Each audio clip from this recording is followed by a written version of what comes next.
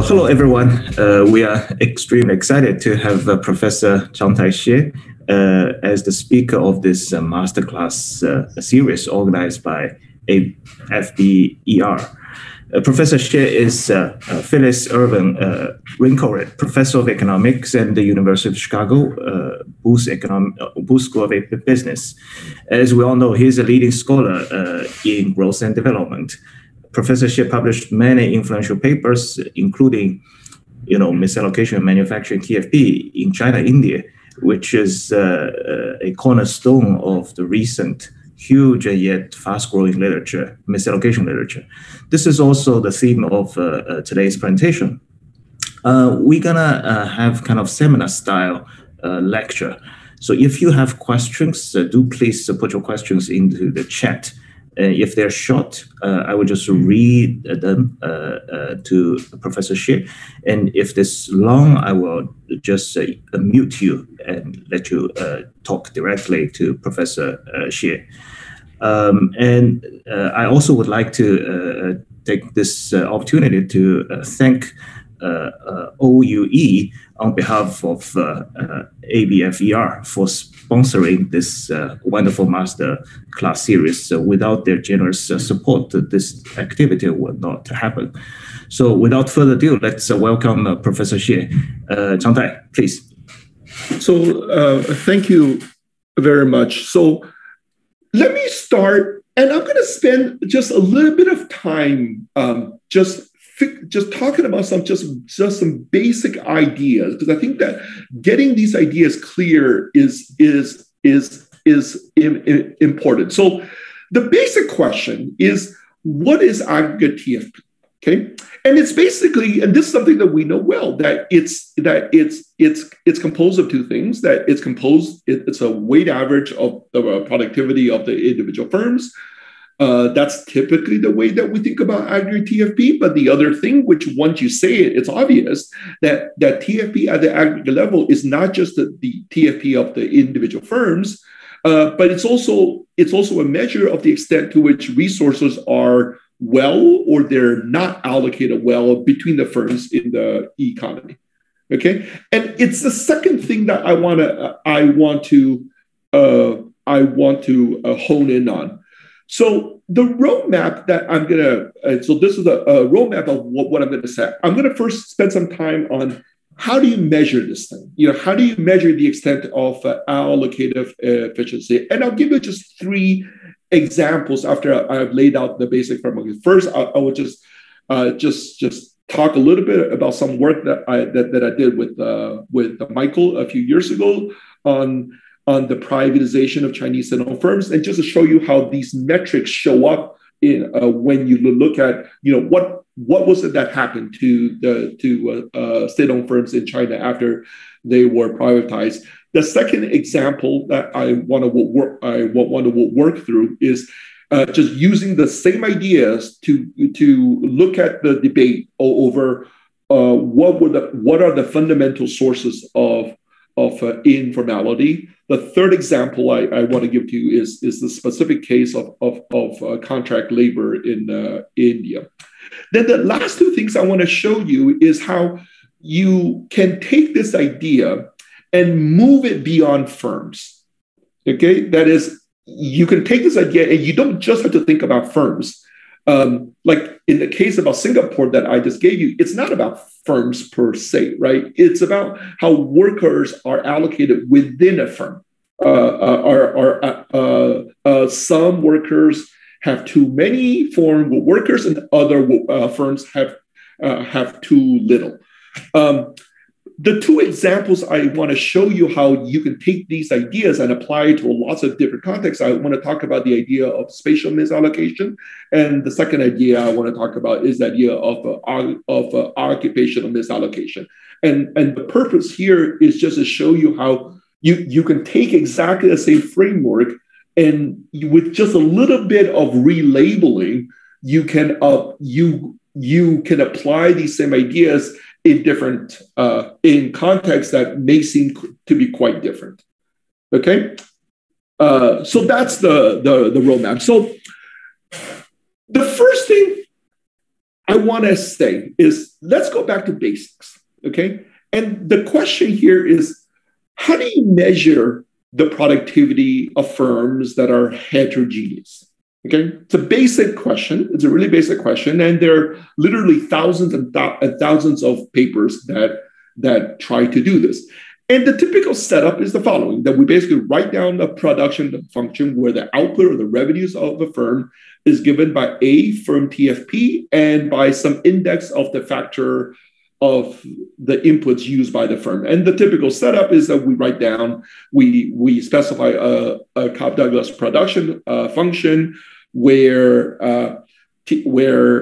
output is a function of firm TFP, and it's a Cobb-Douglas function of K, the capital used by the firm, and labor used by the firm. And what most of the literature is focused on is to measure the elasticity of capital and the elasticity of labor. That is, in terms of this production function, it's about measuring alpha. There are literally thousands of papers to try to focus on trying to measure alpha. The point I want to make here is that the papers that are focused on measuring alpha, these papers, in my view, they really are focused on a third order problem. That is, it's really not that important. Because there is a deeper problem. Okay, there is a deeper problem that one has to deal with if you want to measure the productivity of heterogeneous firms properly. And the deeper problem is that basic setup that many people use, that it's like the first thing that people use, that basic setup is fundamentally inconsistent with the fact that you do see in the data heterogeneous firms. Like, so the basic piece of data that you're trying to use, that setup that you're writing is fundamentally inconsistent with what you're observing in the world. And to make that crystal clear, let me assume away the problem of measuring the elasticities.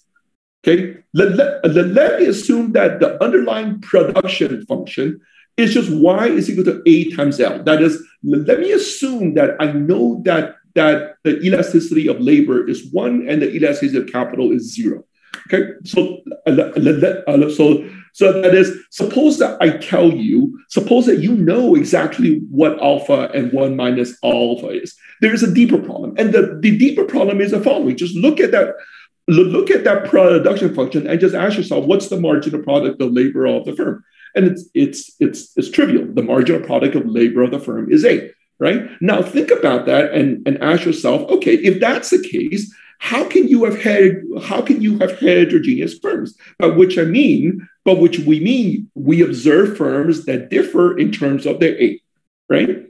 Some firms have high A and other firms have low A, and that's what we are trying to estimate. And we think that we need to measure alpha properly in order to measure A as the residual. Suppose that we do that and we observe a firm with high A, we observe a firm with low A. Well, what this is saying is that, well, there's a basic problem with that, because if that's the case, right, if the marginal product is equal to your TFP, right, then there are going to be firms where the marginal product is high, and there are going to be firms where the marginal product is low. And the point is that to realize that cannot be in the equilibrium. And the reason it can't be in the equilibrium is because the marginal product is always going to be higher at the firm with a high TFP. And if the marginal product is higher, then the firm with a high TFP is going to get all the resources. Okay, they're going to get all the resources. So the equilibrium suggests that what basic economic theory tells us is that with this setup, the equilibrium that you're going to see is a degenerate equilibrium where the highest TFP firm is the only one that is going to exist because they get all the resources and everybody else is going to disappear. Okay. Now, obviously, that sounds a little bit ridiculous because that's not what we see.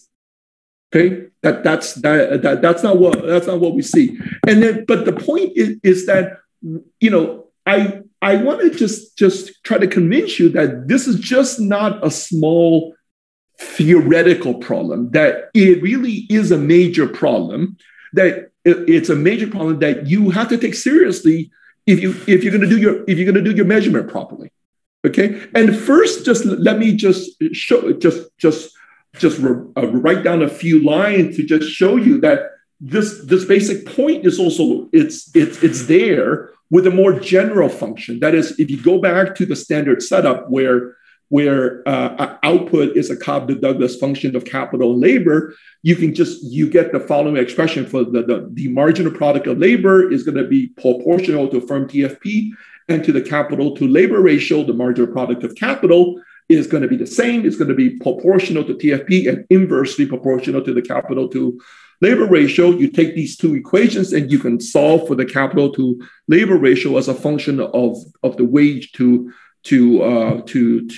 rental ratio, which is the same for all firms. You plug that back in and you get the same thing, which is that the marginal product of labor is going to be the highest in the high TFP firm. The marginal product of capital is the highest in the highest TFP firm. So you don't solve this problem by just rewriting a more general function. And basically, what's going on is that as long as you're writing down a constant rate, what's going on is that it's the assumption of constant rate turns to scale, right? And when you have constant rate turns to scale, then you're going to end up with a degenerate equilibrium where it's the highest TFP firm that dominates. Okay, so hopefully I've convinced you that you've got to drop this. Yeah. Okay, so but there are a lot of models, say along the lines of Burdett-Mortensen with frictional labor market, where firms with with even the same productivity can end up with different firm size, right? So, I guess it's not just the constant return scale, but also the competitive market assumption. Frictionless competitive jointly are giving the results. Absolutely. So that's where I'm going to next, right? I'm going to next. Okay. So then the answer, so the way to solve this problem, it should be obvious. That is, you need to have some source of diminishing returns, okay? Something that is going to prevent the highest TFP firm from taking over the market. One way to do it is what was just you can have some friction somewhere. You can have a friction in the labor market. You can have a friction in the labor market. You can have a friction inside the firm. You can have a friction on the output market. That is, you've got to have some friction somewhere. Okay. And then once you have that, then you can explain the equilibrium that you see. Okay. But what I want to say, I just want to just spell this out and just say, okay, once you have a friction, okay, that may seem it. So that's the first point. That is, you've got to have some friction. You've got to have some friction somewhere, right? And then, but the second point is that once you build in this friction, okay, then what does that imply for how to interpret the data that you are seeing? Okay, so let me just show you two ways of doing this. Two of the simplest ways of doing this. One way of doing this is to build up a friction that is internal to the firm. Typically, I think that what macroeconomists call this the Lucas span of control model. A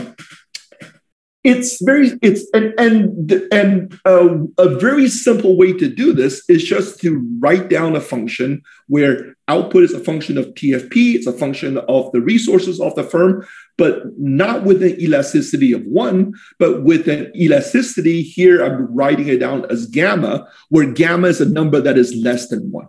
Okay, so that's one. So then what that does then is that it makes the marginal cost, in this case, the marginal cost of labor, rise with the size of the firm. That's similar to the idea of frictional labor markets that was just suggested. That is, and the basic notion of equilibrium here is that, yeah, if you're a high TFP firm, your marginal product is going to be higher, and when because your marginal product of labor is higher, you're going to want to expand. You're going to want to hire more. And what happens in this model is that your marginal cost rises as you hire more, as you hire more and more. Or you can have a model of a frictional labor market that is, it becomes harder and harder to find people for your company.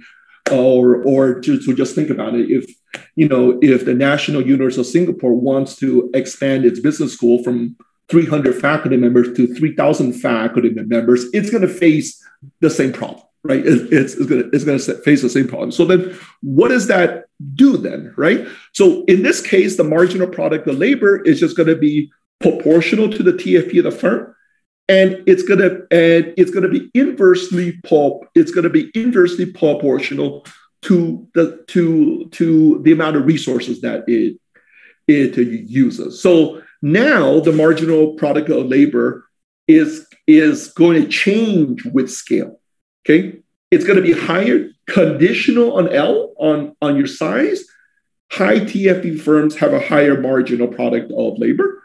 Okay, but the marginal product of labor also changes with your scale.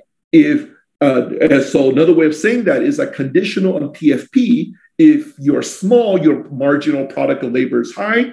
Think about, say, that's one way to think about a startup, that could be a high TFP firm, but it's still a small firm, so the marginal product is high. But what happens then is that hopefully that company should grow, and what happens to the marginal product is that as the company grows, the marginal product falls.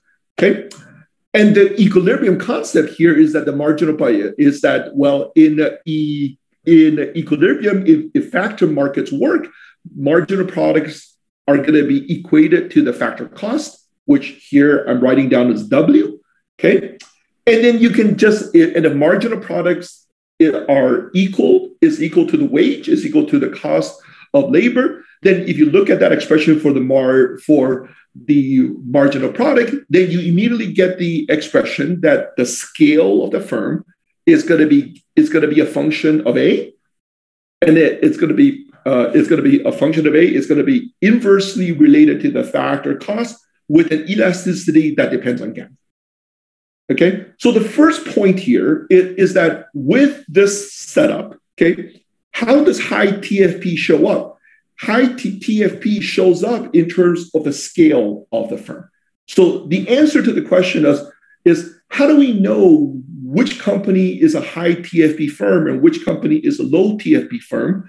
Okay, that expression for L tells us, well, it's really trivial. It's really true. You don't have to do any complicated econometric exercises. What this tells you, it's basically just a first order condition, right? What this tells you is that a high TFP firm is just a firm that is large, right? It's a firm where L is large, and you can easily show that. It also implies that sales are also large. So there's a simple way of saying this is that, how do we know that Apple is a high TFP firm? Well, just because we know that because it makes a lot of money, right? It's large. It has a very large scale, right? That's how we that's how we know it. What about output per worker? Okay, or revenue per worker. So that's typically our measure of productivity of the firm. Well, you can see here that output per worker, if you just solve this out, if you just write it out, it's basically A divided by L raised to the 1 minus gamma. And if you look at, so then that's the intuitive notion that we have. That is, if you stare at that expression, right, it looks like what it's telling us is that if Apple is a very productive firm, where if it's a company where TFP is high, then output per worker has to be high. And that's the intuition that a lot of researchers have in their head. But what we're not thinking about is that there's also a denominator there. there's L, right? L to the 1 minus gamma, which is an endogenous object, right? And it's endogenous in a particular way. That is, it's endogenous that L is going to be large when TFP is high and L is going to be small when the TFP is low. And you can solve for it. If you solve for L to the 1 minus gamma, if you look at that expression to the right of the optimal employment of labor, that's the first order condition. What you're going to see, if you just plug that expression in, what you're going to find is that output per worker is just going to be a function of the wage. It's not going to be a function of the TFP of the firm.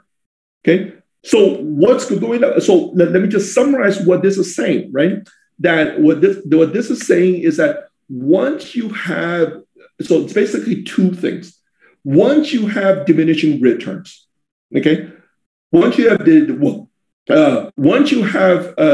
diminishing returns, and you assume the marginal products are equalized across firms and equal to the wage, if you're talking about the cost of labor, okay, you get two results that I think are pretty obvious, but take some time to digest. Okay, the first point that should be pretty obvious is that high TFP firms are just large. That should be an intuitive concept. Okay. The second result that you get is that high TFP firms you shouldn't be seeing, they shouldn't have a higher output per worker. The output per worker should be exactly the same as that of everybody else. And what's the mechanism that's driving that? It's basically the idea that everybody is equating the marginal product to the wage. Okay, and the mechanism that is driving that is changes in scale. Okay, but what this is saying is that this is the Y over L is the metric that we all use as measuring the TFP of the firm. And what this basic result is telling you is that it has nothing to do with the TFP of the firm. Nothing. Okay, you're not measuring the TFP of the firm. You're measuring something else completely. That is, if you want to measure the TFP of the firm, you should just look at scale. Okay, so that's what this thing is saying. And let me just show you another way of doing it, and it gives you exactly the same result. That is another way in which you could do this. If you like the idea of a constant return to scale production function, you can have it. But then you need some other source of diminishing return. So this way of doing it, if you want to assume constant return to scale at the firm level, so Y is equal to A times L, and then suppose that the diminishing returns comes from the product market. That is you are producing a product that is slightly different from what other companies are making. And as you make more and more of the product, the price that you get for that product falls. Okay, so what is this? This is just a standard CES. Okay, so this is a really simple way of a standard way of doing it. So what you get here is that you get the standard result that the profit maximum price is the markup over the marginal cost of the firm, where the marginal cost is going to be a function of the wage, and it's going to be a function of the TFP.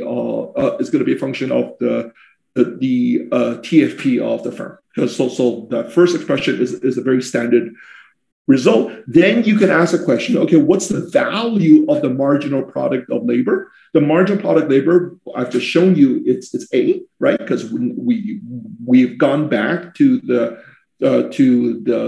linear production function. You take the product, the price with the marginal product of labor, the A's, the TFP term cancels out. And then what you get is that the value of the marginal product of labor is just a function of the markup parameter, sigma, and a function of the wage.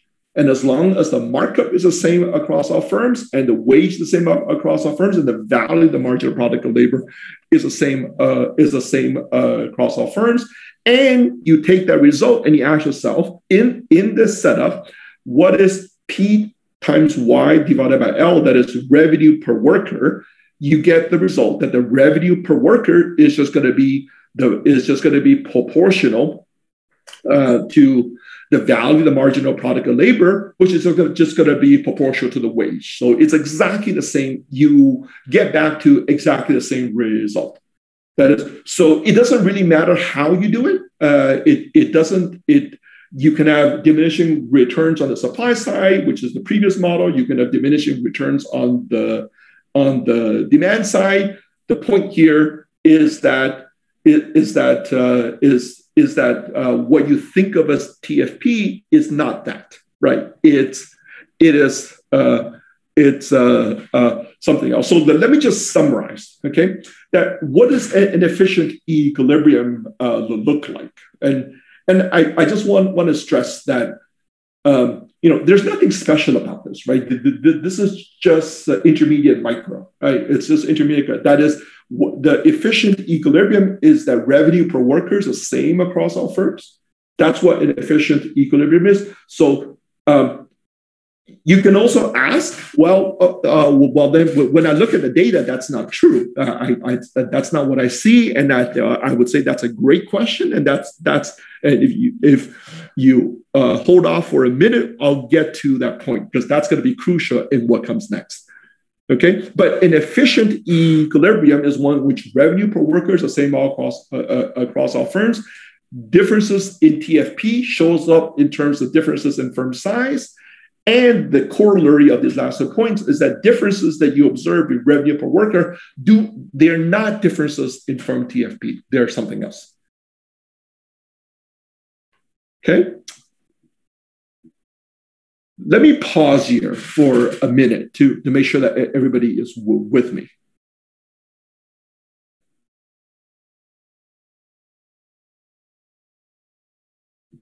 Okay. So now the question is, okay, I've given you this result that looks rather extreme, right? That looks rather extreme, which is that I'm telling you that an efficient equilibrium is one in which revenue per worker is the same for all firms. Okay, with any data set, any real world situation that you're looking at, that is not true. Okay, so how do we interpret then what we're seeing in the world?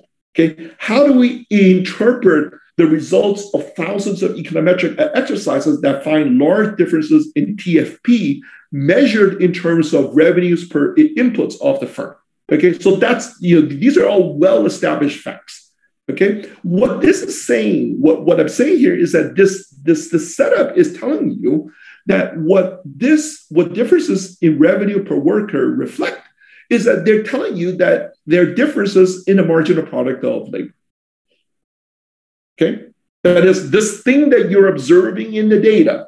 Okay, this thing that you're measuring as a result of your econometric exercises, what they're telling you is that there are differences in the marginal product of labor. So what could be driving that? Well, let me first lead you down one path, one possible interpretation, and then I will pull back and I'll talk about different possible interpretations.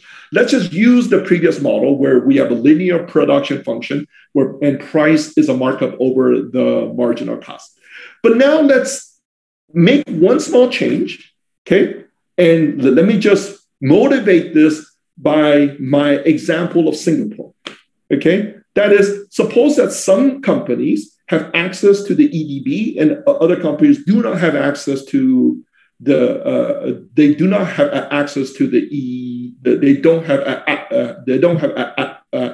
access to the EDB.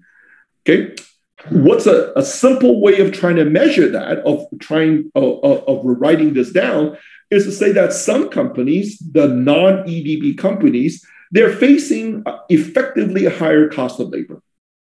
Okay, a company that wants to hire a skilled foreign scientist, but that, when they knock on the doors of the EDB that doesn't pay attention to them, well, they have to go through the formal channels and they have to pay whatever it costs and go through the formal rules. And the company that's run by the people that I was having dinner with, they get these special deals from the Economic Development Board, so they don't have to, go through the normal market route. Okay, so the way I'm going to summarize this is that suppose I say that some company pay just the wage. Okay, those are the companies or the people I had dinner with, and other companies, the non-EDB companies, it's not just the wage, but they also have to go through these extra hoops. So the cost that they face is W times 1 plus tau. Okay, so think about tau as just being a summary measure of all the effective costs they have to pay to get the skilled foreigner that they need in order to get their company to run. Okay, so what do you get then? Well, price is a markup over the marginal cost, except now the marginal cost is the wage times 1 times wage times 1 plus tau divided by the TFP the TFP of the firm. And output per worker then is just going to be given by W times 1 plus tau. Okay, so now you can see that some firms face a high tau and other firms don't. Well, that is going to generate, that's one thing that could generate differences in the observed output per worker of the firm. Okay. But think a little bit, but I want you to realize how to interpret this. Okay, so if this is the way that you want to think about the world, right? You observe a firm where the TFP is high and another firm where the TFP is low. What does that tell you? Okay, what this says is that if you see a firm with a high TFP, that means that this firm faces a high tau. If you see a firm with the TFP is low, that's a firm with a 0 tau. Okay, what does that mean then? If you see a firm with a high TFP, that's telling you that the marginal product of labor is high. Okay, they're facing a very high cost. That is, these are the companies that are getting screwed by the system. These are the non-EDB firms. Okay, that is, the firm is smaller than what it ideally would like to be. Okay, and the low TFP firm, that's a firm where the marginal product is there's a typo there. Marginal product is low. Okay, the marginal product is low, so the firm then is larger than the firm is then larger than optimal. Okay. And this logic survives in a more general setup. So let's just go back to the Cobb-Douglas production function, where you have capital, you have labor with an elasticity of alpha 1 minus alpha. And now, since we have two resources, there are differences in the cost of labor and there are differences in the cost of capital across firms, which I'm going to represent as tau L and tau K.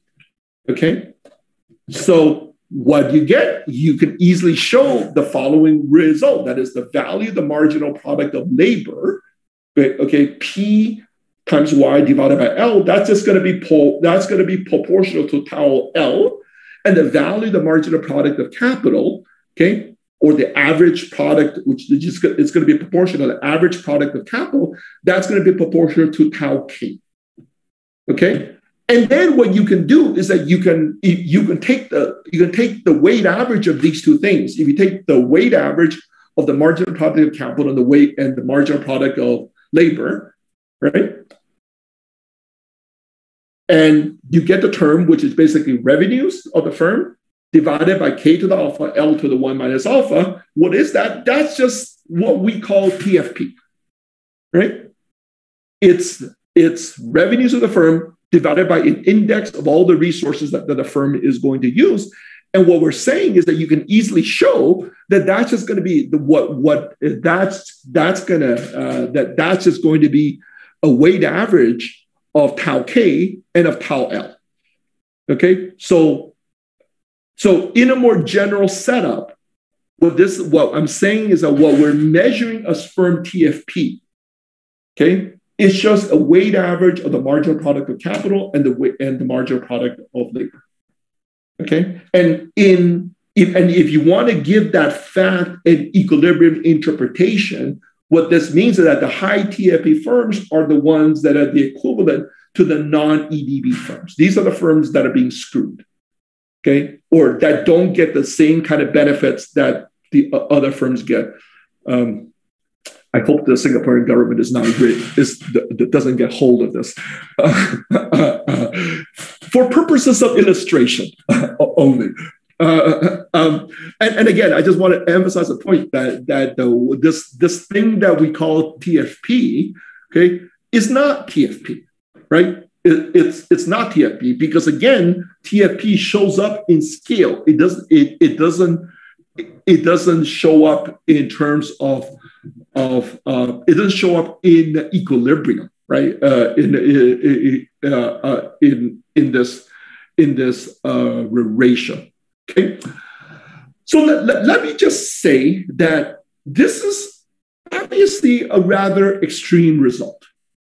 Okay, what else could be going on? Well, a bunch of things could be going on. It could be the case that you could have markups differ. You could have markups that differ across firms. Okay, firms have different amounts of market power. That will show up in terms of differences in TFP. Okay, but again, I want to say that if that's the case, what you're observing, what you're measuring as firm TFP is the markup. There are differences in the markup. They're not differences in TFP. Okay, you could have fixed costs. That's something else that will also that is another way of saying this is that the first order conditions apply to the variable inputs used by the firm. But if what you're observing in the data are the inputs inclusive of the fixed cost, then there's no reason for that to be there's no reason for that term to be equalized. Okay, so if that's the case, then you want to basically measure, well, how much is the fixed what you could be observing is just that some firms are paying fixed costs and other firms are not paying fixed costs. For example, there's a well-established fact in most countries around the world that exporting firms have higher TFP. Again, you want to be clear, have higher measured TFP. That doesn't mean that they have a higher TFP. They have higher measured TFP relative to non-exporting firms. Like this is this is the basic fact of the world. Okay. Now think about how you can generate that fact. One way you could generate that fact is just if some firms are paying fixed costs and other firms are not paying fixed costs. Okay, and that fact will generate will generate the differences in measured TFP of exporting firms versus non-exporting firms. It's now. I wanted to say there that it's an empirical question on whether the magnitude of the TFP gap that you observe that is as something that is plausibly explained by the fixed cost. That's a quantitative question. Okay? The statement I made before is just a qualitative statement. Okay, and maybe not.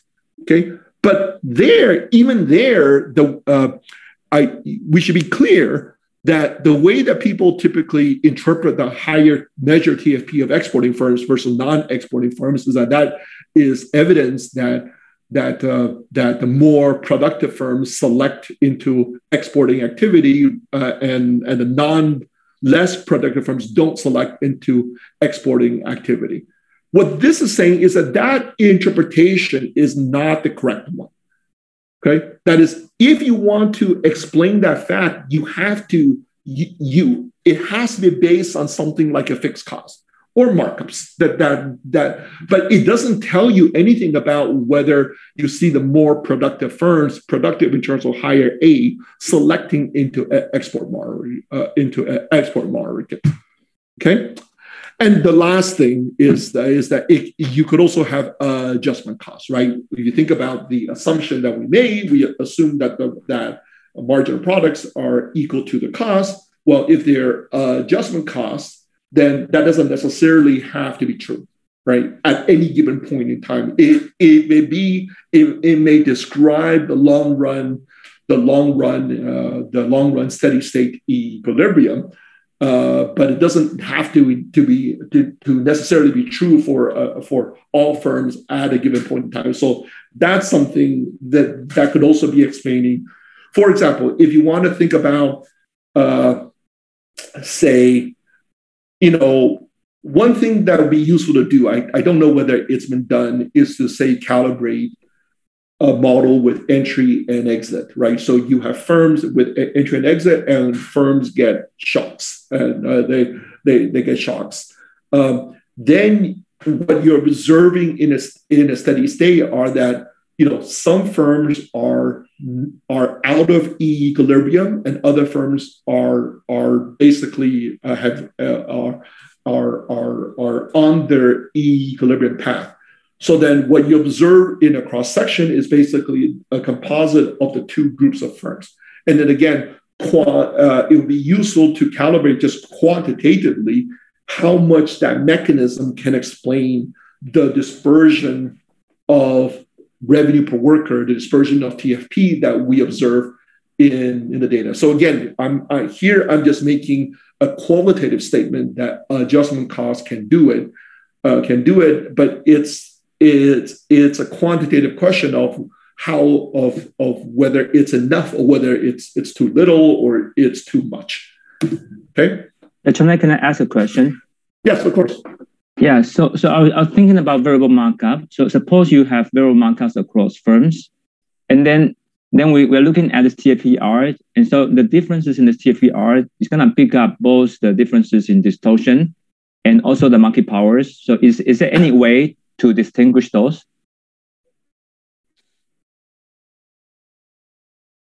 I mean, the only way in which you could do it is if you're willing to make structural assumptions about what is driving the heterogeneity in the markups. But I don't see how that is any different from the structural assumptions that people who estimate markups. So I guess what I'm saying is that if you're willing to make the same assumptions that are necessary to measure heterogeneity in markups, then you can do it. But without making those assumptions, I just don't see related to their size. In fact, we have a whole literature on this. We have the whole literature on Gibrat's law for firms. Okay, it could be fixed costs. And then, but again, so if you want to, for those of you who work in international trade, the same thing. You want to be very careful at how you are interpreting differences in TFP. For those of you who work in IO and you want to estimate markups, that could be the object that you are measuring. But again, you want to be careful that you're not calling it the TFP of the TFP of the firm. And then I want to suggest to you that there's a whole set of I'm going to say institutions in the world that would suggest that difference in TFP could very well be the results of institutions, and they are also permanent in nature. Okay, so I guess we're running into the first hour. So, Chin-Tai, can I put one more question in? Yeah. When we observe the differences in the TFP, there could be right now on the table possible interpretations of the following kind. One, we are facing adjustment costs, so they are not equalized. Yep. We are facing distortions, so they are not equalized. All this are telling us what at the end we could have got if they are all equalized. So we review inefficiency. So far, this is the kind of thing that we're getting at. What if that there is really estimation error? The gap could be due to estimation error, could it? You mean systematic estimation error? You mean that it's measurement error in the data that's correct. What you're observing is measurement. Yeah, if it's measurement error, then it's So that's a full. So there are three possible interpretations in the gaps that we observe. Right. Yeah. So it could be measurement error. That's another thing that could be. Yes. Fair. And then I think this measurement error thing can be quite dramatic, especially when we are in Randall's world that there's disequilibrium. Because the new world, the way to measure was an effective input differs across firms. And that one is really measurement error. It's not about that people are doing inefficient and so on. So this incorporating measurement error into our thinking can have important it can be an important driver in the way we interpret our results. Yeah, I guess that is I think the measurement error is important. I don't. It's a problem with everything that we do, though. I mean, there's measurement error in terms of the revenues of the firm. There's measurement error in terms of the labor inputs of the firm. There's measurement error, and so it's a general problem, right? Yeah, I know, but in some environments, the measurement error can be more dramatic. That's what I worry about, especially in, I guess if different class of workers sort themselves into different firms, it itself is an adjustment cost. Okay, well, I'll take it back. Yeah, the other thing which has not been done, right? That's a good point. I may follow up on the point. I've been meaning, it's a thought I've had in the back of my head. That is, what if you have a slightly different model? You have a model where basically you have a model where workers are sorting into different types of firms. Then what is the concept of marginal product? Then what's the right notion of the marginal product then, right? And it's a slightly different concept, because here the way that we are dealing with it is that we are thinking about labor as being a homogeneous input, and we can think about this concept of a marginal product. But if you could have a setup where the productivity of an input differs depending on where they are, right? So then how do you want to think about that concept there?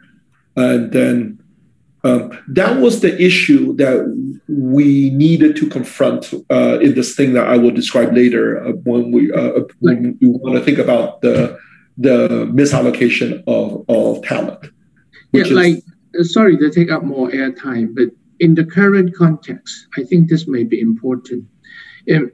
Just imagine that 2 days ago, we had Steve Davis, I think. We talked about a lot of adjustment, and there are higher educated workers sorting themselves into the sectors that are more able to implement their work virtually. So here we have a case in point that we are adjusting, and then a certain type of workers adjusting into some kind of firm. And so if we do not take into account that a worker is not a worker across plans and across firms, then I'm still trying to think through what the implication is if we are not careful about the heterogeneity across capital, physical capital and labor. I mean, the quick answer to your question is that the concept that you need is something different. Then, it's what you need is. So you need to think about.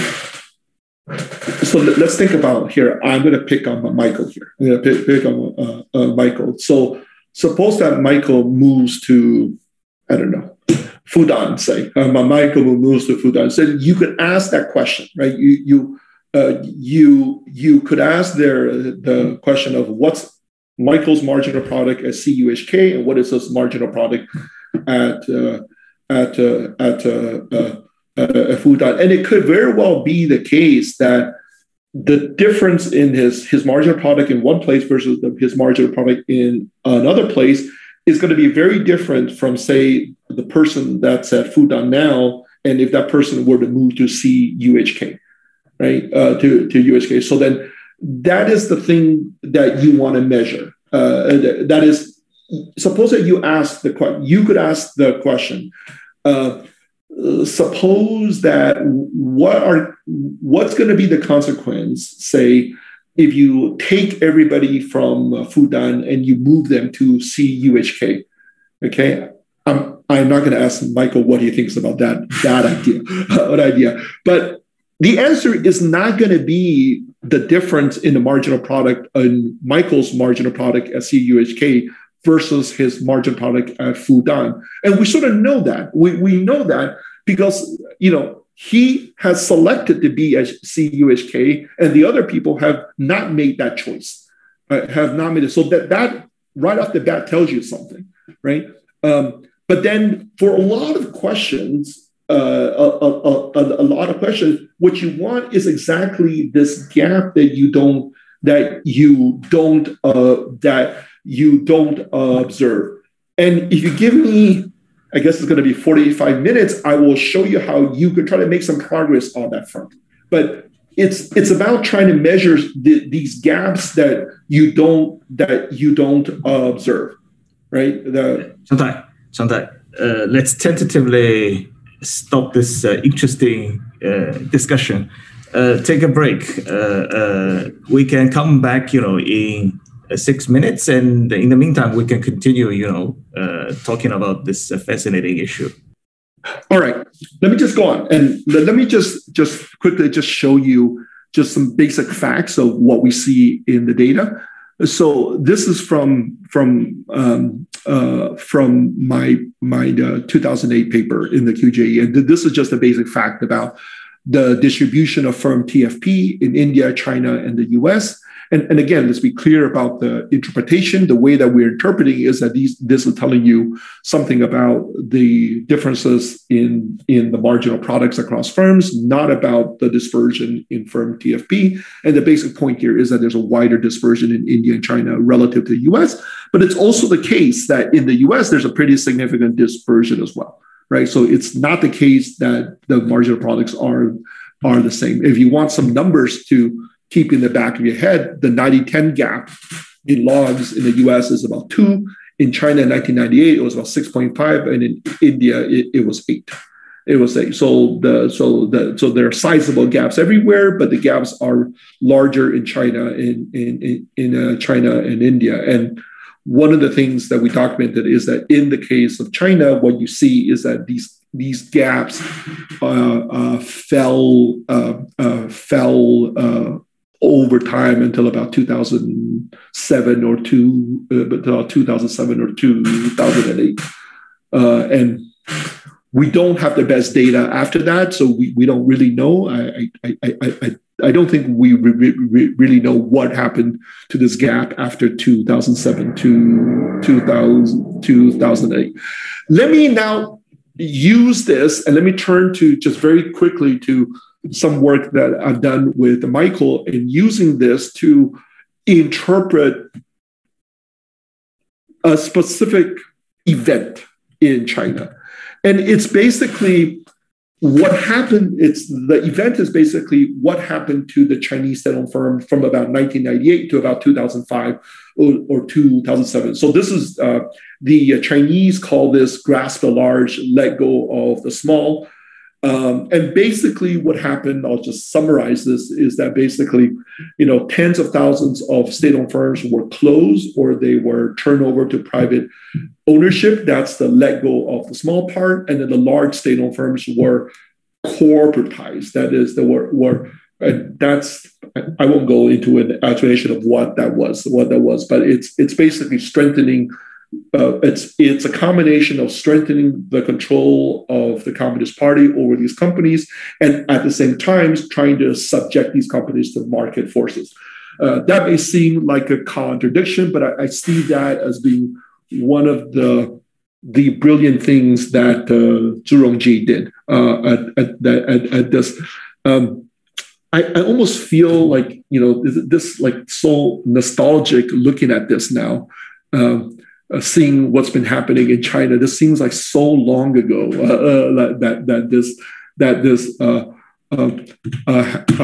happened. But let me just show you just some basic data. So I'm not going to go. I'm just going to show you some basic data on what happened to the state-owned firms. And here, what Michael and I did is that we basically grouped the state-owned firms in 1998 that were into two groups of firms, into state-owned firms that were corporatized, that's the top panel, and into state-owned firms that became privatized by 2007. That's the panel that's on the bottom.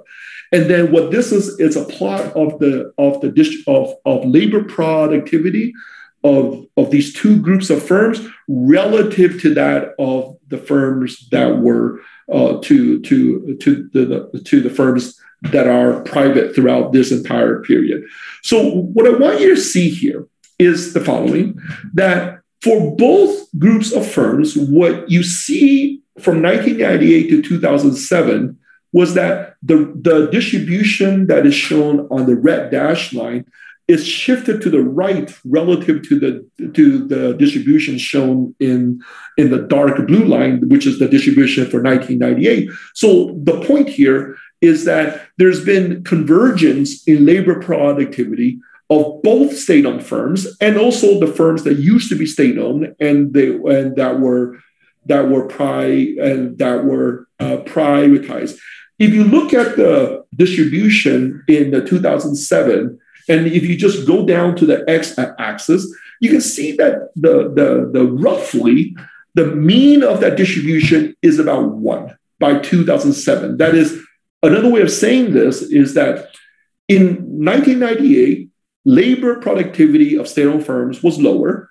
How much lower? Maybe about 30 percentage points lower than that of the privately owned firms. But by 2007, that gap had basically gone to zero. Okay, so big convergence in labor in the labor productivity. Okay, so labor productivity was low. That's a well-known fact. Okay, and labor productivity went up. Okay, that's a somewhat well-known fact. Okay, so let's stop here for a minute and ask ourselves, how do we want to interpret this fact? Okay, so let me first tell you the wrong way to interpret this fact is to say that TFP of the state-owned firms increased. That could be true. Okay, that could very well be true, but that's not what this plot is telling you. Okay, what this plot tells you is that labor productivity was low and it's gone up. Okay, relative to that of the privately owned firms. So what this is saying, another way of saying this is that in 1998, state-owned firms on average used more labor than what they otherwise would if they were behaving in an optimal way. Okay, but that changed by 2007. And if you look at the history, we all sort of know what happened, right? That basically there was a lot of employment in the state-owned firms in which the workers weren't doing very much. And then once the political decision was made that basically gave the managers of these firms the ability to behave in a profit maximizing way, a lot of these workers left. Okay, and it was about I don't know the numbers, but there were lots and lots of workers were let go. Okay, and you see that in terms of the convergence of labor in terms of the convergence of labor productivity. Let me show you the same plots in terms of the productivity of capital. Okay, so the two things to notice is that there is also a little bit of a cut there. That the distribution of capital productivity also shifted a little bit to the right, okay? But go down to the x-axis, okay, and look at, even in 2007, Okay, what they mean was that even in 2007, the capital productivity of state-owned firms and even of the state-owned firms that no longer are state-owned firms is significantly lower than that of the privately owned firms. Now, what does that mean? So there's again, you don't want to make the mistake at looking at one figure and saying, "Oh, productivity has gone up," and here you don't want to make the mistake and say that this is evidence that the TFP has not. This is nothing. It has nothing to say about what's happened to the TFP of the firms. All that it's telling you is basically what's happened to the productivity of capital. Okay, well, what's happened to the productivity of capital? The productivity of capital has converged a little bit, but it's still the case that the productivity of capital of the state-owned firms is significantly lower. If you look at the magnitudes, the magnitude of these means are huge. Okay, now if you think yourself, why does this make, what could be going on here, right? So ask yourself the question: if you are a manager of a state-owned firms and you are given you now have the power to maximize your profits. Okay, why might you see this as an equilibrium outcome? Okay, it is the case that both of these things are a misallocation of resources. First one's a misallocation of labor. This is a misallocation of capital. Why might it be the case that you try to get rid of the misallocation of labor, but you don't want to get rid of the misallocation of capital? You think about it, it seems to us, to Michael and I, to seem pretty obvious. That is, you just have to ask the question: who is paying for this? That is, the misallocation of labor. Okay, who paid for that? Well, it was you. It was your company. You are forced to hire all these workers where the marginal product is low. Okay, so once you are told, you can do whatever you want, make this company strong, make this company profitable, you're going to get rid of these guys where the marginal product is low, because what you're paying them is greater than the marginal product you're getting out of them. Okay, but what about this? Okay, the productivity of capital. Who's paying the bill for that? Well, not you, right? It's basically Chinese savers that are paying the bill for this. So if you are told to maximize your profits, you want to keep as much of this particular misallocation as much as possible, because somebody else is paying the bill. You get access to cheap capital that somebody else does not have access to cheap capital. So this is the equilibrium that you see, right? In this case, they get rid of one distortion, okay, that they're paying the bill for, and they try to keep the other. They try to keep the other distortion that somebody else is paying somebody else is paying the bill for. Now, the third thing, which is, you could ask the question: well, okay, you've been banging the drum and saying that this doesn't tell you what's happened to firm TFP. Well, how could you say, how do you know what has happened to firm TFP? Well, what you want to do is that you want to then measure what's happened to the revenues of the firms, okay, after you control for the changes in the marginal products of these firms, okay? So then the next thing that you can do is that once you have calculated this for all the firms, right, then you can get so let me just reiterate what I've said. You can get the following expression. You can get the expression, the second line, which is that the revenues of the firm is going to be proportional to the TFP of the firm, okay, with an elasticity that depends on sigma, and it's going to be inversely proportional to the TFP, to the measured TFP of the firm. That is, if your TFP is high, that makes your revenues lower, relative, conditional on A. Okay, so then the way that you would measure how A has changed is that you basically look at how much have the revenues of the firm changed conditional on changes in the measured TFP of the firm. And then you can aggregate this up, which is then the next step that you can do is to basically go to general equilibrium and ask, if you aggregate all this up, then you can get the following, I think, a pretty nice expression, which is an expression for TFP at the aggregate level. Okay, so think of this as being the sole residual at the level of the aggregate economy. And you can show that it's basically given by this really simple expression, which is a weighted average, the geometric average of the A's of individual firms. Okay, but the A's of the individual firm is weighed by the inverse of the measured TFP relative to the average TFP. Okay, so that's the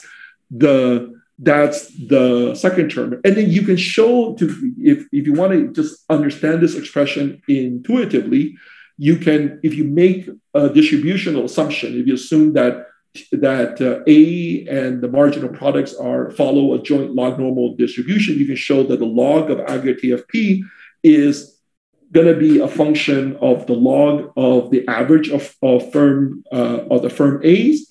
And then the last term is what I want you to focus your attention on. It's going to be a negative function of the variance of the dispersion of the marginal products, okay? Where the elasticity of that depends on sigma. So this is the idea, which basically connects this fact that I showed you before, this fact about the dispersion of TFPR, or this fact that's in the table, into a statement about aggregate productivity. Okay. Let me see how much time. I have half an hour. Let me. Well, more than that. You have 45. I have 45 minutes. Okay, great.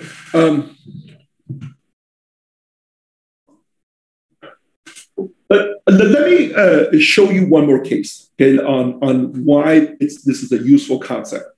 And you can use this to apply to the debate. And there's a very large debate about this basic fact, which I'm showing you, which is that when you look at a typical poor country, what you see is that there's a large degree of informality, okay? Many small firms, many workers that are informal. And let me just show you some facts from 2 countries that I happen to have the micro data for. There are 2 ways in which you could define informal workers. You could define informal workers as workers that work in the family firm and don't get paid a wage. Okay. If you look at the data in India in 1989, that accounted for 72% of all workers. They don't get paid a wage. They work for the family firm, essentially.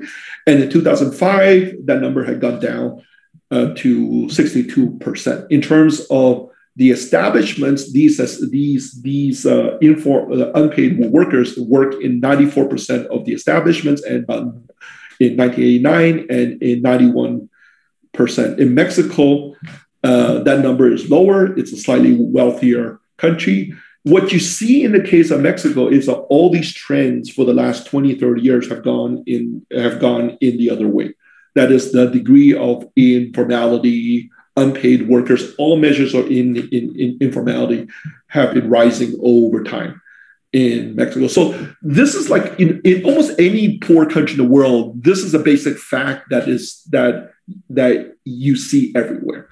And then the question is, and here's just another way of seeing it. This is a plot of the distribution of size of establishments that are formal and establishments that are informal. And the basic fact is that informal establishments that account for 90% of establishments, like this is a pretty stunning fact in the case of India, the informal establishments that account for about 90% of the establishments, they on average have 3 to 4 workers. So it's the husband, the wife, and the two poor kids that have to work without pay.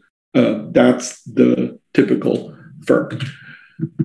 And then there's been a huge debate about, okay, So whenever you look at this informality, so there's a widespread view that if we could only get rid of this informality, this would be the key to unlocking the growth of these firms. Okay, and there's perhaps the most influential person that tried to answer this question was this guy who wrote this fabulous book in 1985. This is a book called The Other Path. So he wrote this book about what was going on in Lima, Peru. And what he basically did in this book is that he basically documented what it took in order to legally register 2 small sewing shops in Lima. So basically what he did is that he hired 2 people to do the paperwork to legally register these 2 small shops. And these 2 people worked for 6 hours a day, 5 days a week. And what this book is, it's almost like this novel where every chapter describes the visit to one office of the government and all the bureaucratic steps that they would have to go through. And by the time the book finished, 250 pages later, 300 days had passed. It took 300 days to legally register these 2 companies, and the cost they had to pay was 32 times the average wage, and they had to go to 30 different agencies of the government. So this book has been hugely influential, hugely influential, because it gave a very simple message. It basically said that, look, these companies don't grow. Okay, these are small informal companies. They never grow. They never adopt advanced technologies. They're backwards. They are backwards, and they would be able to grow if they were to become legally and formally registered. Then they would be able to participate in the formal sector. And the reason they don't is because of this inefficiency and the bureaucracy of the government, which is blocking them. Okay. So this has led to, I would say that this is roughly the conventional wisdom. And it's led to a huge number of things. Like, for example, this is basically the idea behind the World Bank's Doing Business project. The World Bank Business Project was basically, it was basically a replication of the Hernando de Soto exercise on all the countries of the world. There are now thousands of programs that go around trying to register small firms. This is the basic idea behind microfinance as well. And the idea there is that, one of the things that these companies don't get is that they don't have access to formal finance. So if you don't have access to formal finance, one way is to innovate and basically give them access to credit. There are now lots of programs that also train these managers, and they give them. There's also now an explosion of special tax regimes. And I just want to be clear on it's important to be clear on what exactly the view is, like to just put it back, to put all these policies in the context of the story about Singapore that I started out with. That is to just a slight caricature that in most of the countries of the world, there are 2 worlds. There's the EDB world and there's the non-EDB world. Most companies happen to be in the non-EDB world. And if we could just bring them over to the EDB world, lower the barriers, hire more officers of the EDB. That's not quite. But basically, make that better world accessible to them. Then that would lead to an explosion of entrepreneurship. Okay, that's the idea. And now that I've laid out the framework, it should be clear on how you would measure this, right? If this is true, these small companies, they don't have access to resources. Okay. The other companies, the equivalent of the EDB companies, they have access to resources. So these guys, the informal firms, they don't have access to resources. So the marginal products are going to be high. Okay, they're startup capital, so the marginal product of capital is high. The marginal product is going to be high in these small informal firms, and in the EDB companies, the marginal product is going to be low. Okay, that's what we should observe. Okay, if this story is true. Okay, but now I want to just go through a fascinating paper. So this is the paper by just to summarize, the paper by David McKenzie of the World Bank and Chris Woodruff at Oxford now.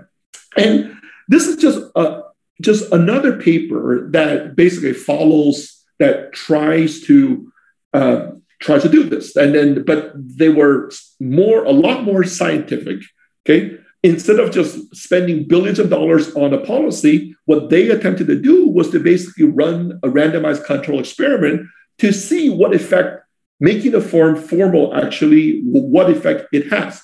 Okay, so what they did is that their idea was that they were going to go around to companies in Sri Lanka, and they basically ran a lottery. Okay, if you win the lottery, they were going to basically make you formal, they were going to do the work, do the Enando de Soto work, and basically legally register you for free.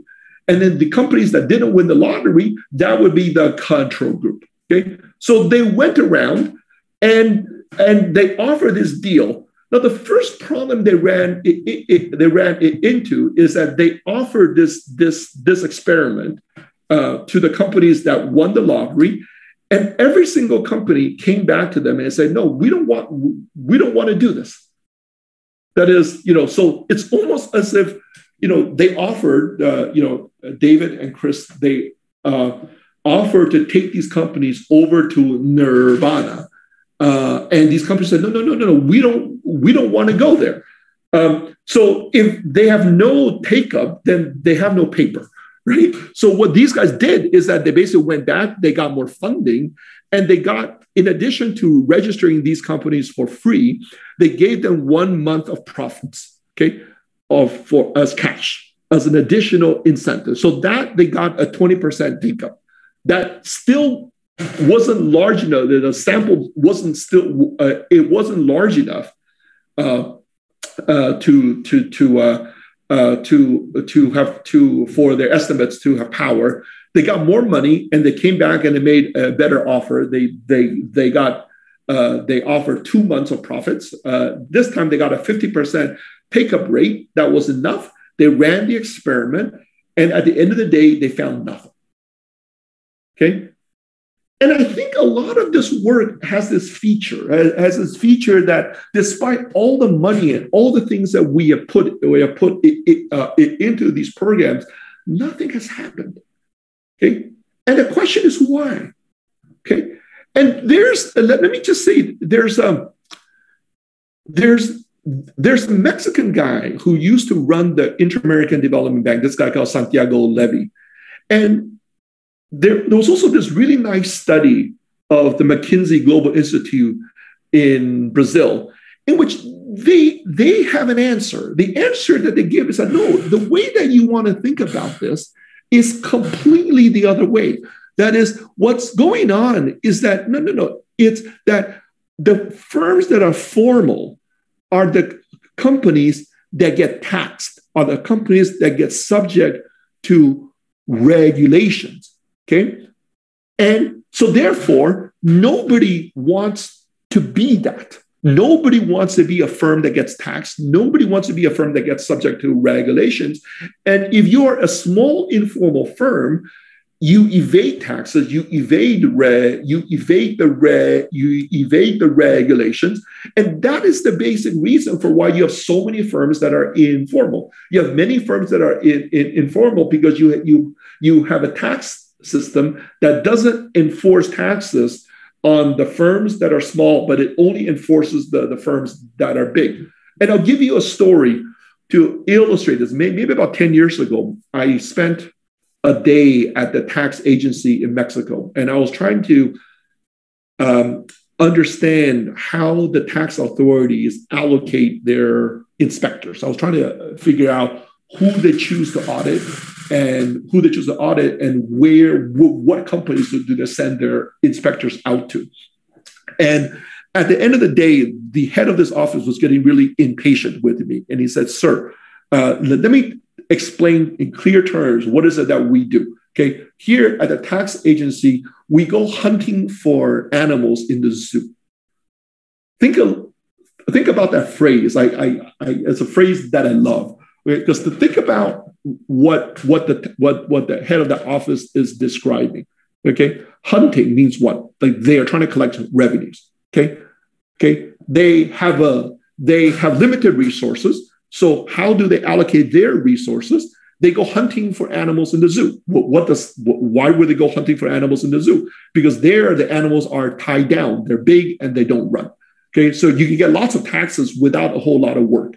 But there are all these small animals out there in the jungle that are running very fast. It takes a lot of work to chase them. And even if you chase them and you catch them, they're small, so you don't get a whole lot of meat. So they don't bother, right? So it's basically a model of basically limited capacity and of the limited government capacity and the distortions that come endogenously because of that. Okay, now this also seems like a plausible story, right? Now let's go back and let's try to classify this story into EDB versus non-EDB. If you think about the story, which are the EDB firms? Okay, in this case, the companies that are the EDB firms are the companies that are in the jungle. These are the small guys, okay? And the companies that are not the EDB firms that are in the zoo and and that are being killed every day, these are the big guys, okay? So in terms of marginal products, what would you see, right? It's the big guys. These are the guys that are getting killed, and you would see that the marginal products are big. Okay, and the little guys, you would see that the marginal products are small. They're running around free in the jungle. The tax inspectors is not trying to chase them. And this is this is a possible answer for the results in Sri Lanka that I just described to you. So imagine that somebody comes to you and you are running around free in the jungle, and somebody is coming around and saying, let me run this experiment and let me put you in jail, essentially, okay? And they say, no, why do I want, no, thank you, I don't want to be in jail. Then they come back, and it's really funny when you talk with these guys, like, this program that I'm offering you, it's such an obviously good thing. How could you possibly say no? And without thinking about what else, that maybe it's the case that the underlying assumption that they're going into the study with is just fundamentally wrong, right? So then they go back and they say, okay, you don't want to go to jail. I'm exaggerating. You don't want to go to jail. What if I give you $10,000? $10,000. Okay, maybe some of them choose to, for $10,000, I'll spend 2 months in jail. That's a price I'm willing that's a price that I'm willing to pay. That was not enough. So you up the money, and then you get enough. We know that if you, for people that are poor, if you give them enough money, they will do things, right? They will do things, and you can interpret that 50% as being the break-even point, right? As the fraction of these small business owners that are willing to be in jail in exchange for the cash that you're going to give them. Okay, so I want to point out that these are basically, both are sensible, but they are diametrically different stories for this really important fact, right? But this setup gives us a very clear way of trying to figure out which side is right. Okay, this last view that I'm giving you is basically saying that if you look at the small firms, the marginal product is going to be low. Okay. The other view, the microfinance and all these guys' view, says exactly the opposite. Okay. So, and there's something that you can easily test in the data. Okay. So let me ask the audience. Okay, when you look at the data, I'll show you the data in the next slide, but in the next slide, and the data speaks very clearly. Very, very clearly. But which way do you think the data goes? Any brave souls that want to venture a guess?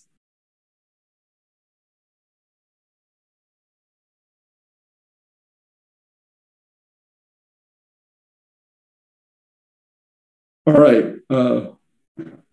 Michael, you're my co-author, so I'm going to put the tax on you. I'm going to put the tax on you, Michael. What's your guess?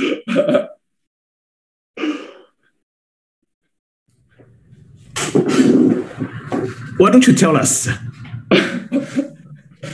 All right. I'll tell you what the data shows. So every country that I've looked at looks like this. Okay. So this is from the micro data for 3 countries: India, Indonesia, and Mexico. So this is from the census of firms in these 3 countries. The first column is the productivity of capital. The second column is the productivity of labor. And what's on the x-axis is a log of employment of the firm.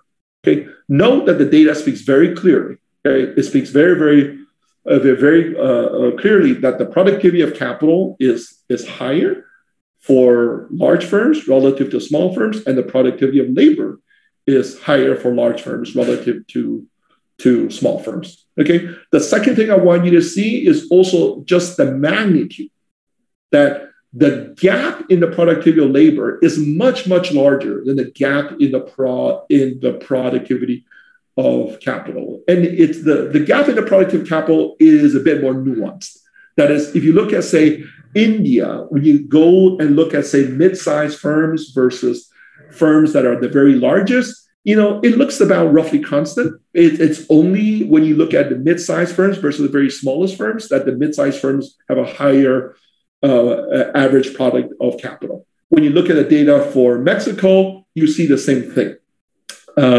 I tried really hard to show this, to put together the comparable data for Indonesia. The problem with that data is that I think I figured out that the companies respond in different units. Sometimes they respond in millions of rupiah. Sometimes they respond in hundreds of thousands, and I can't figure out which is which.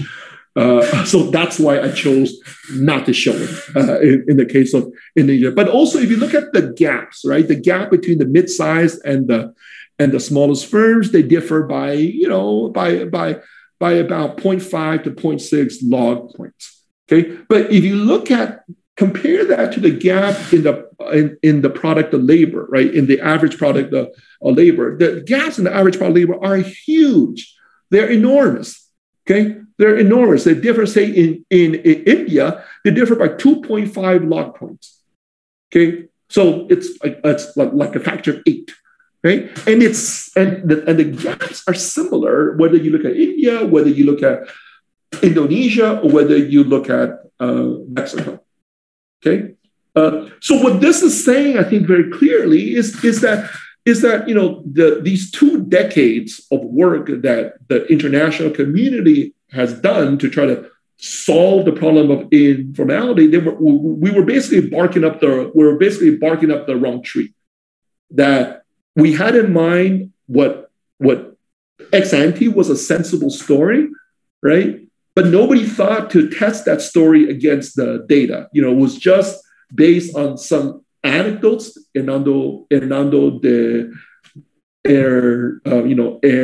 Soto stories about lack of access to credit, but without any systematic testing of data or just thinking about what are the logical implications of that view. And then the end result is that you end up with the McKenzie Woodruff results, and also just billions of dollars spent on something that doesn't go anywhere. Can I ask a question, Chandran? Of course. Yeah. So here, the data you have, I'm guessing that this is coming from some government source, and so these are actually all formal firms, right? No. Okay. It's coming from the government. It's coming from the government, but importantly, the data includes all the firms that are informal. Okay. In the case of Indonesia, it's the census, which captures both the ones that are informal. In the case of Mexico, in India, it's actually two data sets. They spread the data. There's a survey of census of firms that are formal, and there's another census of firms that are informal. And what I'm showing you here is both sources of data put together. Yeah. I know whenever you look at a country like India or Indonesia or Mexico, you really have to look at the informal guys. Because if you don't, then you're missing where all of the action is. So Changtai, yeah. Sorry for coming back to kind of markup discussion. So a typical way to interpret these figures is that larger firms tend to have larger markups. Yep. So any thoughts on that? Yeah, you could. I guess I think that has to be there in the data. That is behind some of this. But then to explain a difference of 2.5 log points, that seems crazy. I cannot. I mean, that would imply huge. I mean, one could write a paper about how there's a lot more markup dispersion in India and Indonesia, right? And using this as the basis, but I wouldn't believe it because it's just. Yes. I have trouble with the McKenzie and Woodruff study. I'm first of all, I worry a lot that natural experiments are being way overdone. So in this case, suppose I took in the U.S. Suppose that you couldn't get capital easily in the U.S. and I just sprinkled capital on 30 or so small firms with 4 workers. And suppose one of them is a pizza parlor I used to go to near Harvard, and another one is Bill Gates and his friends in a motel room in New Mexico.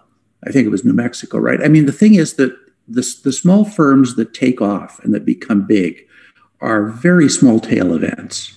And it's very unlikely that when Woodruff and McKenzie did their thing, they got a Bill Gates in their sample. They probably mostly got people who were running roadside tea stands and stuff, where the advantage of being formal really isn't there. But in that country, if Bill Gates runs up against those problems, or a Peruvian Bill Gates, he moves to the United States. He doesn't do his innovation in Peru. And isn't that the problem? There's a tail of small firms that become big firms. And even in the US, most small firms don't become big. Right. That's one, yeah. So I don't see that paper has anything to do with this problem.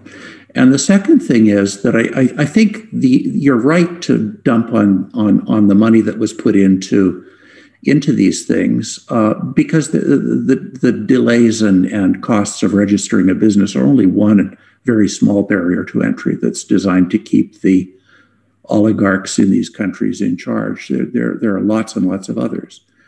And so you've got to deal with all of them, not just the one. Yeah, so let me just take what you're saying. And I say you're saying is that a richer model is not really that all the discussion about informality is missing where all of the action is. Like it's not about this mass of small firms that right. Maybe I'm going to put some words in your mouth that you didn't quite say, but I could push you to say that, look, the problem is not about this mass of small firms. That is, it could very well be the case that in an efficient, well-functioning economy, most of these small firms should die.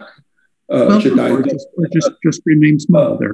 The pizza parlors don't have to die. Somewhere in the haystack, right? There's a needle. There's a needle that doesn't have the chance to show up. Right. You don't see BlackBerries and Microsoft rising up in Peru. Right. So that would be a great paper to write, right? That the problem is not about all these small firms, that it's something about the nature of selection, right? Okay. But then that calls for a different type of intervention, right? Doesn't it call for removing the barriers to all firms, because the government isn't going to be able to pick Microsoft as the one that should be allowed to expand. Yeah. If you get rid of the barriers for all firms, then the natural expansion can happen. Right. it's about, then the question is, what exactly are the institutions that allow for the flow of information and that allows for the flow of resources so you've got to first find that needle, and then you've got to allocate the capital and the labor and all the resources to that needle. Yeah, and we can do that in most OECD countries. We use capital markets. Yeah, so then the answer would be that is the particular feature of capital markets that one should be focusing their. But there's lots of others too, though. I mean, right. Absolutely. Let me just. I want to show you just something interesting that has happened in India that has relaxed this constraint. And let me just go to the point about the large gaps in the marginal product of labor that you see between large and small Indian firms. And one thing that could be going on, and this is a story that you hear a lot in India, is that there's this thing, there was a law that was placed in 1947 called the Industrial Disputes Act. And it was put in place when the British were leaving, and a lot of the British companies were leaving. So the new Indian government, they put in place this law that basically said that you cannot let your workers go because of the dislocation that causes. But they put in, this loophole because most of the companies were small. And if they enforced it, that the industrial disputes, like a lot of companies would just go bankrupt. So they put in a loophole to this law that says that, okay, we're only going to enforce this law for firms that hire more than 100 workers. And then the ones that are smaller, you can do whatever you want. So this is one particular example of what might be behind that gap, right? The gap that basically, if you're a large firm, and what's going to happen? You get a new order. You need to increase the size of your firm, but then you worry about what's going to happen in 5 years when these orders go away. So that you are going to be very, very careful. You're going to be very, very careful. You're going to try to squeeze as much you can out of these workers. So the consequence of that is exactly what you're seeing in the data, that the marginal product of labor in the large firms is low because they are very, very cautious when they get positive shocks. And that's not true when you're looking at the small firms. Okay. What I want to show you. Just a quick historical digression on history. Who really set up this law that make it very costly to be large? Is it the Indian government, or was it set up by the colonial government before they left? It's the new Indian government, and what they were trying to target were these British firms. Yeah, because I'm curious because I know that in Hong Kong, before in the negotiation of the turnover, there's a stipulation that the old government employees cannot be fired, and they would enjoy a constant raise in salary and also promotions and this kind of stuff. I'm just curious. I don't know enough about Indian history to know whether something equivalent happened to the Indian civil service. So I don't know. But let me go on and say that what has been really fascinating to see in India are two things. One is that there has been no change in the Industrial Disputes Act. So this is the one law on the books in India that has not changed at all. Most of the reforms that took place in India were these things called the licensing laws. And most of these things were gone by the mid-1990s. And these licensing laws were basically, in order, if you want to expand to a new product, you needed to get the relevant license from the central bureaucracy of the Indian government. Most of these things went away by the mid 1990s. Okay, and then what you see is that the one consequence of the delicensing was that companies that had the ability to expand into new markets, expand into new products, these were the companies that benefited the most from Indian reforms, from the dismantling of the licensing laws. But now what I want you to think of is, if you see delicensing coupled with this Industrial Disputes Act that doesn't change, what's going to be the consequence? It's almost as if the easy way to think about it is that suppose that you have the large firms, the high A firms, as a consequence of the delicensing, it's like a simple reduced one way of thinking about it is that suppose they're A group, okay? So suppose that you have an increase in A, okay?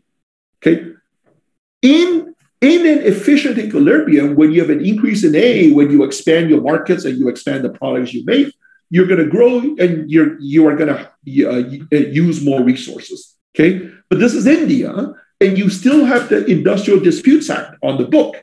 Okay, so what's going to happen there, just to get you to think through it logically, is that the Industrial Disputes Act, this thing is going to become even more binding. Okay, it's going to that is if your TFP, if your A has gone up by a lot, but this thing which may not be as constraining in the past when you were not allowed to expand, once you're allowed to expand, this thing really bites. Okay, so what you're going to see is that what you're going to see is that delicensing is going to be coupled with an increase in the gap in the marginal product of labor between the large firms and the large firms and the small firms. And let me just show you that this is exactly what you see.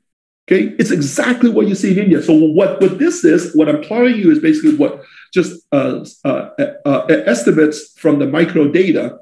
And what I'm showing you is basically the elasticity of the average product of labor with respect to the size of the firm. And what you see in the late 1980s and throughout the 1990s is that this elasticity is rising. Okay, that is the gap in the average product of labor, in labor productivity between the large Indian firms and the small Indian firms is rising. Okay, in this case, it's being driven by higher A. Okay, it's delicensing that is causing this. Okay, but it's not just delicensing; it's delicensing coupled with the Industrial Disputes Act, such that you are not expanding your employment as much as you ideally would like to grow. So basically, this is productivity growth in India, but it's constrained productivity growth. Okay, it's almost as if you finally allowed Steve Jobs to come up with a new product, but you don't allow him to grow out of his parents' garage. Okay. But the second thing I want you to see is that look what happened starting in about 2000. You see this gap falling. Okay, this elasticity is falling. Okay, and to just show, but and what does this suggest is going on? This is exactly what you would expect to see if the Industrial Disputes Act is no longer as binding. Okay, that is the constraint on labor, on labor. And let me just show you that this is only something specific to labor. You don't see this in terms of capital. That is, you see this is the same thing, but about the average product of capital. And what you see is that the elasticity of capital productivity with respect to size is falling, because the other thing that was happening was the liberalization of the capital markets, and they naturally went to these firms that were the most affected by delicensing. Okay, so what I want you to get from this is that something is happening that is right, that is leading to the rise of the labor productivity of the largest Indian firms throughout the 1990s, and something is happening such that it's falling. Okay, and what I'm suggesting to you is that the story is that what's happening in the 1990s is that it's basically an increase in the TFP of the largest Indian firms. Okay, coupled with the labor constraint that is more and more binding. And what looks like what happened after 2000 is that this labor constraint is now less binding. Okay, so again, we should be careful. I'll just say it again now for the 10th time. that this declining declining elasticity does not tell you, it's not evidence that the large Indian firms that the TFP is falling. It's just saying that the marginal product is falling, okay, which is the natural consequence if they now can hire, okay? But I want to then tell you that nothing at all happened to the Industrial Disputes Act. So the puzzle is, how can it be the case that nothing has happened to the Industrial Disputes Act, yet it looks like the Industrial Dispute Act has gone? And this is what got us started in this. And I want to tell you about this company.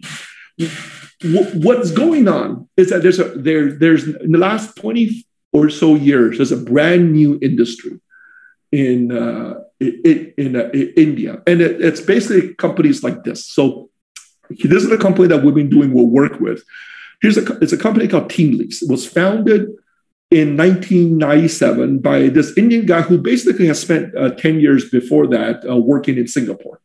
And then he went back home and he created this company called TeamLease. And the way that he tells the story is that 1997, he looked around and he realized that the main constraint that a lot of Indian companies were facing was about labor. Okay, that is, and it's a natural. So that he thought about this model, and the model is this company that is now a pretty large company. So what does this company do? Right, the company now has 99,000 workers, administrative staff of about 1,000.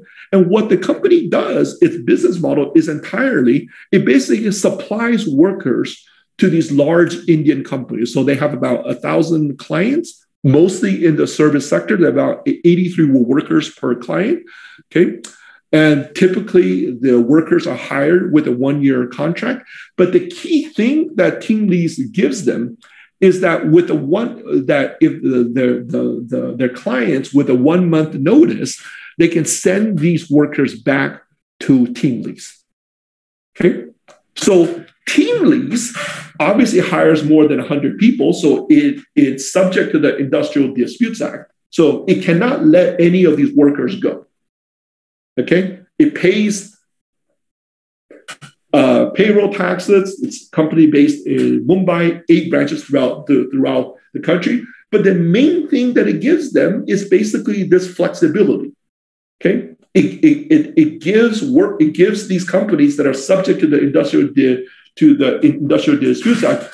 So there are now about 30 companies with about the same size as a team. So the consequence of this is that it's companies like this that has been responsible for this decline in the elasticity of labor productivity with respect to the size of the firm.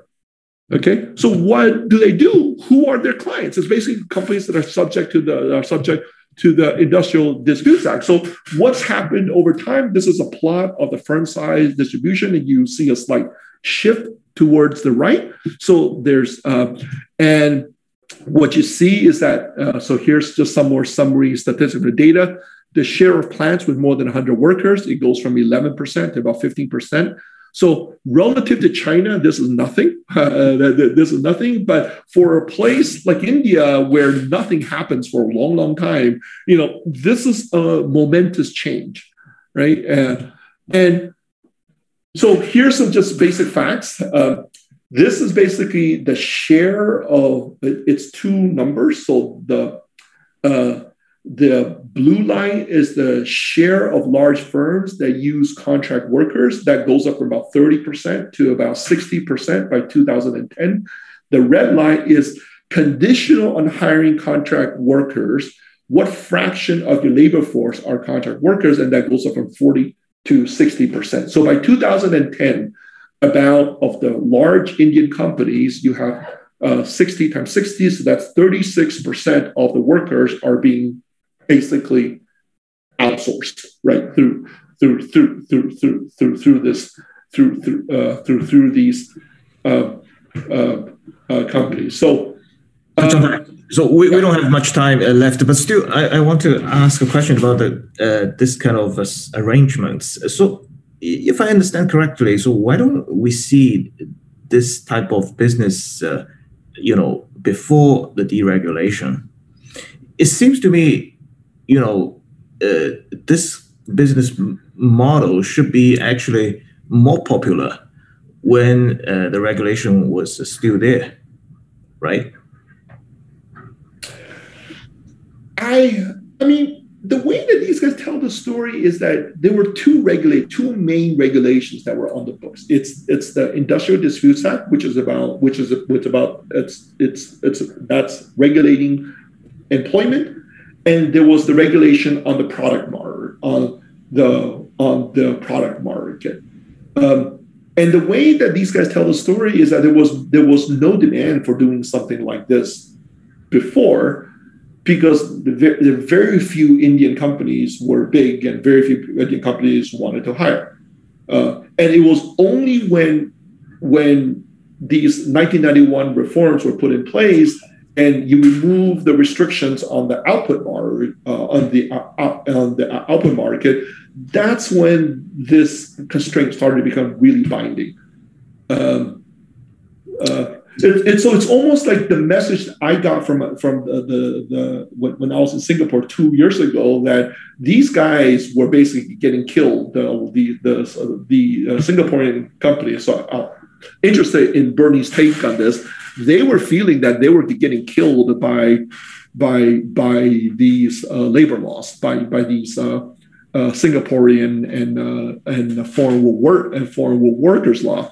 Now, nobody thought about a way of trying to solve this except to go banging on the doors of the EDB. But there, I guess I'm not saying. Yeah, in Singapore, this would not be possible because what is this, right? This is basically a way to try to skirt the law, right? To skirt the law. But in a sense, Michael, this is what I think of as being like a small scale version of our story for China. That's all about ways of trying to skirt the formal system. And so, but this is just this is just the China story on a very tiny scale, right? So, Changtai, do you want to spend like 1 or 2 minutes to wrap up? I guess no. Let me just let you the participants speak or ask questions. I mean, there were, I had another hour prepared, but these always take more time. Okay. But since we're talking about it, I'm interested in the take of people in Singapore to what I suggested of what seems to me to be one of the major sources of misallocation in Singapore.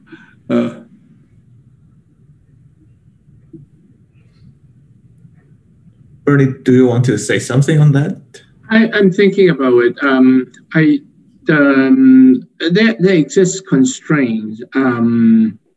I really do not know enough, because what we are talking, a lot of the constraints that we face, if I may, I'm just guessing, based on the smaller companies. And we're talking about the quota, right? A constraint by the labor company. At the same, they're constrained by the smaller company, but I am not familiar enough with them to find out what they do. I know that they do have the complaint, and they do. I think my impression, and I emphasize that impression, is that the government is rational and flexible in approaching this problem. So it's not like the case that it is so rigid that you cannot deal with the situation. That's what I would say. Not just the large company with the EDB, even the smaller ones, they may find some solution, as long as it's a reasonable solution. So it's a balance between two things: the local constituents' concern, and then all the business strive for doing better. But this is really a very soft answer. I do not have data. I have not talked to those people. And the version of the story I get always is quite flexible and quite reasonable. But I do not know if there's any bias in my sampling. Yeah. But then what's the source of the flexibility for the small companies? Who do they turn to? That part I do not know. I really don't know. Okay. So one thing I would like to add is, from China's experience, I'm pretty sure you have seen that, Zhang Tai. So if you look at manufacturing firm data in China, you see the same upward sloping, labor productivity size profile. But you see the opposite when it comes to capital productivity. So that's very different from the results you show. So one way to interpret is the Chinese government that actually is helping those large firms in the capital market. So that's something that you don't see in those developing economies that you just documented. So that's one thing. I found that it's actually quite interesting.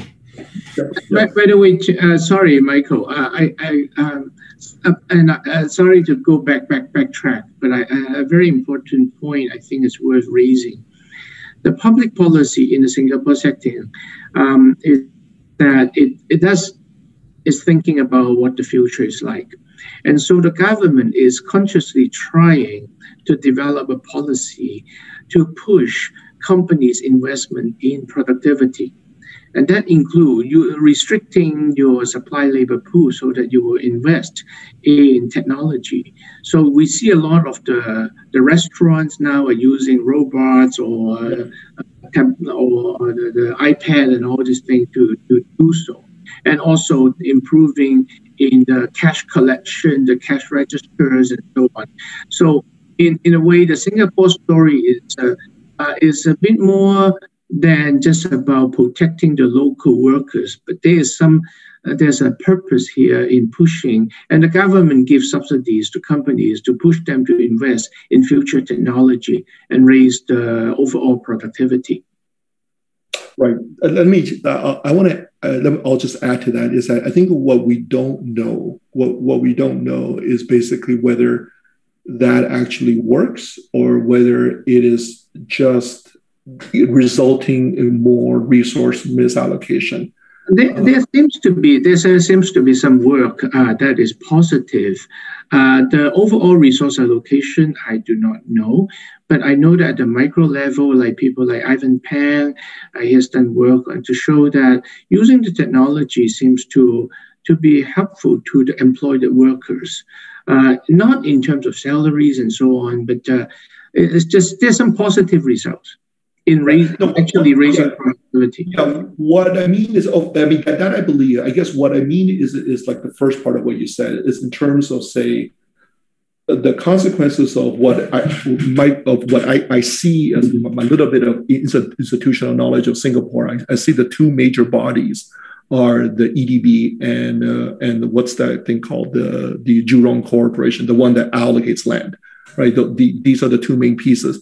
Whether that has led to the kind of technological transformation that you suggested, or whether it's just led to more misallocation, I don't.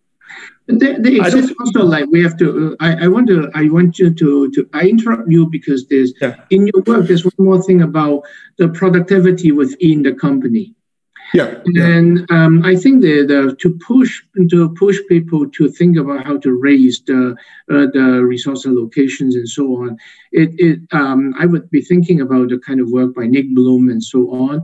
That when you push hard, you find out that when you do all this and that little things, you can raise the workers' productivity. Just tidying up the workshop is an example. So my personal experience is this. Before all this the law, I hire someone to redo my. By the way, I for the audience that if you have time, you have to go to other things. I think allow us to carry on with this conversation, but feel free to pursue what your schedule is. My personal experience is this. I hire someone to do renovation in my shop, in my home. It's really interesting because it involved the floor, the wall, and the ceiling. And I don't know why. They would do the floor first, then they do the wall. Then they dirty up the floor. They have to redo the floor. And then they do the ceiling. And this time, they dirty up the wall and the floor. So they did the same thing again and again and again. And it's just totally, utterly inefficient. And then I noticed that a lot of these workers are not trained. They are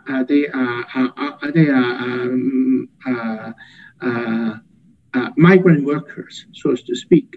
So I keep on asking the question that why don't they listen to Nick Bloom? Remember his work about just raising the productivity, just a bit of a consulting service and so on. So in a way, I become sympathetic to the argument of putting in the constraint to push company to search for ways to raise your productivity. Right. And then I would say that the question is whether it's what's the best way to do that, whether it's a competitive of the market or whether it's basically handing out incentives and subsidies, right, to do it. Yeah.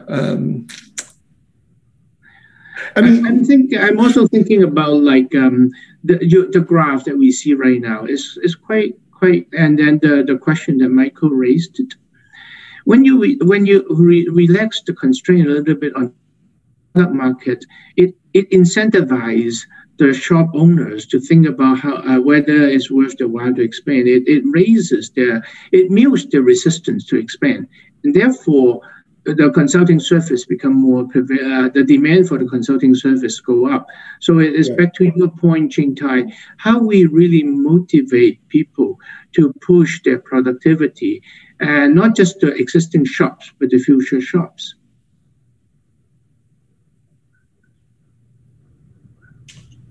It's very interesting to watch because if you want this is my own idiosyncratic view of Singapore, is that I think that Singapore is basically at this crossroads where, like if you look empirically at the data, like their biggest source of growth is for a long time has basically been inflows of workers from the rest of the world. It's been a huge that's been.